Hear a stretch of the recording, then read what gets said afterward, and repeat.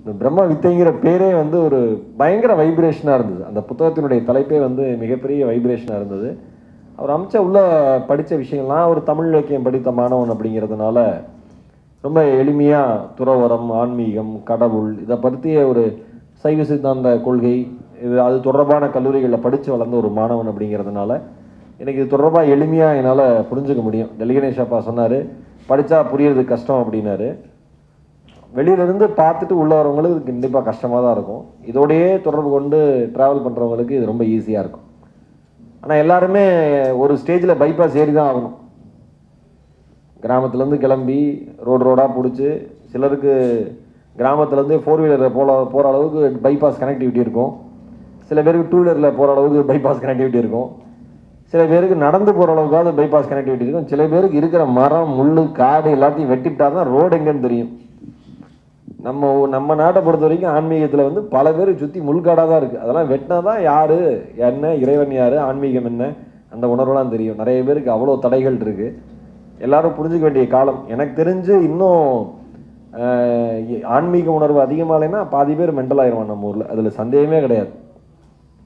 முழு பைத்தியமாக மாறுவதற்குரிய தகுதிகள் அத்தனை பேருக்கு இருக்குது நம்ம ஊரில். ஒன்றும் சம்மந்தமே, அவன் படித்ததுக்கும் அவன் பேசுகிறதுக்கும் சம்மந்தமே இல்லை. நம்ம ஊரில் தான் அவ்வளோ பாண்டி பேசாரில் அவ்வளோ இப்போ வரப்போ நான் இந்த ஒரு ரோட்டில் மட்டுமே கிட்டத்தட்ட ஒரு 10 நிமிஷம் நின்றுருப்பேன். அவ்வளோ டிராஃபிக்கே. ஒருத்தர் காரில் வேகமாக வந்தார், ஒருத்தர் பைக்கில் வேகமாக வந்தார். 2 பேர் வந்ததும் தப்பு. அதில் தான் பியூட்டியே. யாராவது நேராக வந்து ஒருத்தர் சண்டை போட்டால் அதில் நியாயம் சொல்லலாம். 2 பேர் ஒரு தப்பான 2 இடத்துலேருந்து வந்துட்டு 2 பேர் சண்டை போட்டுட்டு நேராக வரவங்களை அவர் நிற்க வச்சுருக்கான். இதுதான் நம்ம ஊரில் நடக்கும். கண்ணா பின்னான்னு அவ்வளோ அருந்தமிழ் சொற்களில் 2 பேரும் பேசி கடைசியில் அவன் வீட்டுக்கு போகிறான், இவன் வீட்டுக்கு போகிறான். போக வேண்டிய வீடு ஒன்று இருக்குது, அதுக்குள்ளே அடிச்சுக்கிறாங்க எல்லாம் சேர்ந்து. எனக்கு உள்ள நிறைய பேர் என்கிட்ட கேட்பாங்க, எப்படி சார் இவ்வளோ காமெடி எடுக்கிறீங்க? 10 நிமிஷம் பாண்டி பேசார் இல்லைன்னா 10 எபிசோடு பேசலாம். ஒன்றுமே என்ன சம்மந்தமே இல்லாமல் பேசுறது எல்லாம். இந்த ரங்கநாதன் ஸ்ட்ரீட்டுக்கு உள்ளே போனால், சார் சுடிதார் தைச்சுக்கிறீங்களாங்க நான் ஒருத்தன் என்கிட்ட வந்து. நான் ஏன்டா சுடிதார் தைச்சுக்கணும்னு கேட்குறேன். சும்மா இல்லை, அவன் எல்லாத்தையும் கேட்கணும். அவனுக்கு தெருவில் யார் இருந்தாலும் சுடிதார் 1/2 மணி நேரத்தில் தைச்சு கொடுப்பேன் சார். எனக்கு இன்னும் அந்த நிலமை வரலப்பா, வந்ததுன்னா நான் அவனை தொடர்பு கொள்கிறேன் அப்படின்ட்டு வந்தேன் நான். நம்ம பிரச்சனையே யார்கிட்ட என்ன பேசுறதுன்னு தெரியல, அப்படியே பேசினாலும் எதை பேசுறதுன்னு தெரியல. ஆன்மீகம் தொடர்பான விஷயங்கள் என்றைக்குமே வந்து காஞ்சி மகாபெரியவர் தெய்வத்தின் குரல்னு அந்த புத்தகங்கள்லாம் படிக்கிறப்ப உணர்கிற விஷயமே என்ன அப்படின்னா, இறைவனை பற்றி அவர் சொல்கிறது எல்லாமே குருன்னு ஒருத்தர் இல்லாமல் உங்களால் எந்த ஒரு இறை உணர்வையும் சரியாக புரிந்து கொள்ள வாய்ப்பே இல்லைம்பார். எப்பயுமே குருன்னு ஒருத்தர் இல்லாமல் ஒன்றுமே பண்ண முடியாது. அதுக்கு வாய்ப்பே கிடையாது. இன்றைக்கி வந்து சுவாமிஜி குருவாக இருந்து நாம் செல்லக்கூடிய பாதைகளை காமிச்சிருக்காரு, அமைச்சு கொடுத்துருக்காரு. நான் வந்து எனக்கு யார் சுவாமிஜினே தெரியல. ஏன்னா வழக்கமாக சுவாமிஜிலாம் நம்ம நாட்டில் எப்படி இருப்பாங்கன்னு நமக்கு தான் தெரியும். ஆமாம், அவர் வந்து சுவாமிஜின்னு அவர் வந்து சொல்லிக்கிட்டே இருப்பார், இல்லைன்னா நம்ப மாட்டாங்க மற்றவன் அப்படின்ட்டு. இங்கே வந்து நான் அவர்கிட்ட நண்பர் தம்பி ஒருத்தர் வந்தாப்புல, இப்போ சுவாமிஜி யாருன்னு சொல்லுங்கள், அண்ணனும் அங்கே மேடைக்கிட்ட இருக்கார் யாருன்னு சொல்லுங்கன்னா, அப்புறம் சுவாமிஜி காமிச்சோன்னே அவ்வளோ எளிமையாக, எவ்வளோ ஒரு எளிமையான மனிதர். எந்த இடத்துல எளிமை அதிகம் இருக்கிறதோ அந்த இடத்தில் தான் இறைவன் ஆட்கொண்டிருப்பான் என்பது அன்பின் அடையாளம், வேறு ஒன்றுமே இல்லை. நம்ம ஆளுங்க 3D, எனக்கு தெரிஞ்ச நம்ம ஊரில் தான் டாக்டர் சுவாமிஜிலாம் 3D எஃபெக்டில் காமிக்கிறாங்க. அன்றைக்கி ஒரு வீடியோ பார்க்குறேன், ஃபேஸ்புக்கிலேருந்து ஒருத்தர் திரும்புகிறாரு, 10 தடவை திரும்புகிறார் ரஜினி மாதிரி. சரக்கு சரக்கு என்னையா, அதான் என்னென்னவோ பண்ணுறாங்க. ரொம்ப எளிமையான ஒரு மனிதர். இவ்வளோ தூரம் அதை துறவரம்னு நம்ம சொல்கிற விஷயமே நிறைய பேர் வந்து தமிழில் வந்து இலக்கண முறைப்படி ஒருத்தன் துறவரம் போகணுன்னா மக்கள் சொல்கிறதே எல்லாத்தையும் அனுபவித்த ஒருத்தன் தான் துறவரம் போவதற்கு தகுதியானவன் தான் தமிழ் இலக்கியமும் இலக்கணமும் சொல்லுகிற வார்த்தை.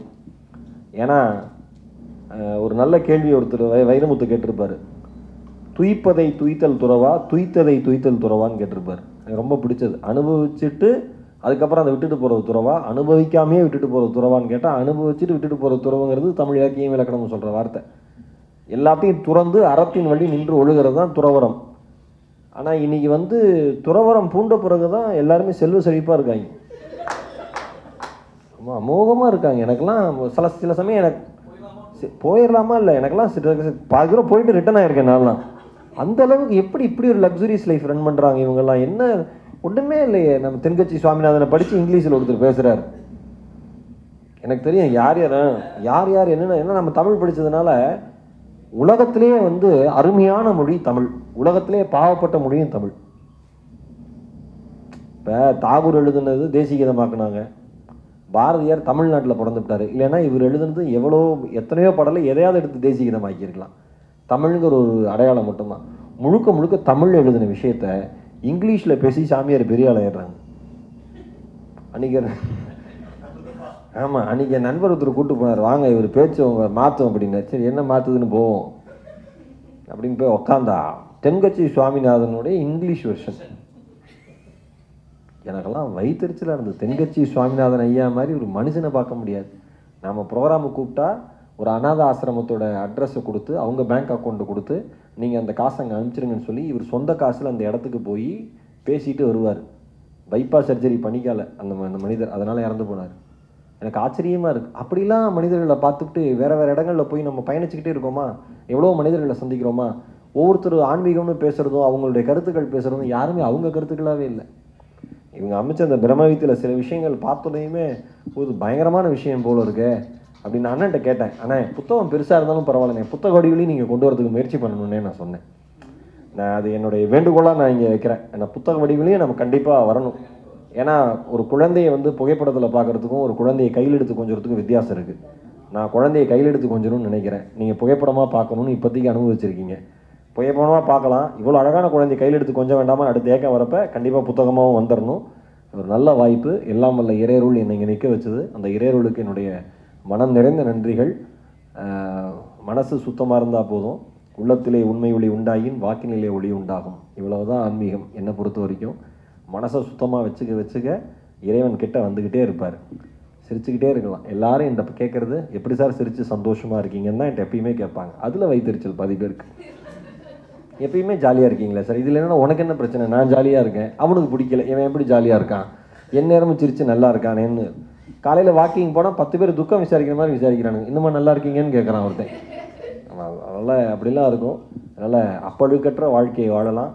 நல்ல குருக்களை, நல்ல பாதைகளை உருவாக்கி தருகிற மனிதர்களை தேடி கண்டுபிடித்து அவர் சொல்லுகிற வார்த்தைகளை மனசில் போட்டுட்டு அதன்படி நடக்கிறதுங்கிறது நம்ம எல்லாருக்குமே சிறப்பான ஒரு விஷயம். டெல்லி கணேஷ் அப்பா இண்டஸ்ட்ரியில் அவ்வளோ தூரம் ரூல் பண்ணவர். அவர் சொல்கிறாரு பாருங்க, அப்போல்லாம் கொழுப்பு, இப்போ தேடுது ஆண்டவனங்கிறாரு பாருங்க. இதுதான் வாழ்க்கை. இதுக்கு அவர் பேசின பேச்சுக்கு மேலே ஒரு பேச்சே கிடையாது. அவ்வளோ அழகாக சொல்லிட்டார். நான் என்ன சொல்கிறேன்னா, எல்லாம் முடிச்சுவிட்டு கடைசியில் போய் தேடுறதுக்கு முதலேருந்தே தேட ஆரம்பித்து இப்போ இருந்தே புனியத்தை சேர்த்துக்கலாமே. இதில் வேறு ஆண்டி வேலை பல பேர் நம்ம புனியத்தை வாங்கிட்டு போயிடுவான். எப்படி இருக்கீங்கன்னு கேட்டால் உங்கள் புனியத்தில் இருக்கேன்பா. நாமளே தெரியாதனமோ ஏதோ 5% 10% பேட்டரிஸ் ஆகிற மாதிரி வச்சுருப்போம். அது ஆண்டி வேலை கடன் வாங்கி நடந்து போயிடும். மறுபடியும் நம்ம ஃபஸ்ட்லேருந்து ஆரம்பிக்கணும். அதனால் முடிந்தவரை நல்ல ஒழுக்கங்களை, நல்ல ஆன்மீகத்தை, நல்ல கருத்துக்களை எல்லாருக்கும் கொண்டு போய் சேர்க்கிற விதமாக இந்த பிரம்மவித்தை அமைய வேண்டும் என்பது எல்லாம் வல்ல இறையருள்கிட்ட நான் வேண்டுகிற விஷயம். இந்த அருமையான வாய்ப்பிற்கு என்னை அழைத்த அன்பு அண்ணனுக்கு, என்னுடைய மரியாதைக்குரிய மனிதர் கேபிள் சங்கர் அவர்களுக்கு, மேடையில் அமர்ந்திருக்கிற மிக முக்கியமான மனிதர்களுக்கும், எல்லாருக்கும் வெளிச்சத்தை கொடுத்து விட்டு வெளிச்சத்திற்கு காரணமானவர் அங்கே அமர்ந்திருக்கிறார், அவருக்கும் என்னுடைய மனமார்ந்த நன்றிகளை சொல்லி, மீண்டும் ஒரு நல்ல வாய்ப்பு அமைகிற பொழுது, இறைவன் அழைக்கிற பொழுது உங்களை சந்திக்கிறேன். நன்றி, வணக்கம்.